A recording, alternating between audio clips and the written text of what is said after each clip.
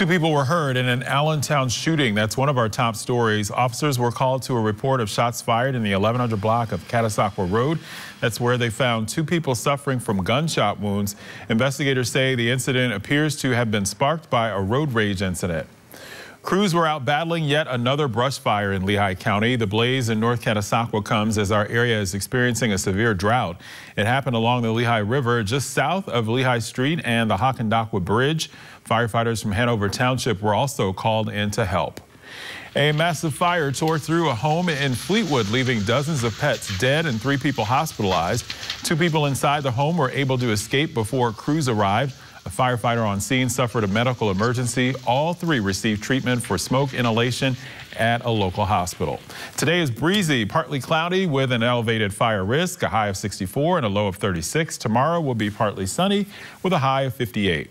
For more local news, watch 69 News or get updates at WFMZ.com. I'm Hasiel Cordoba.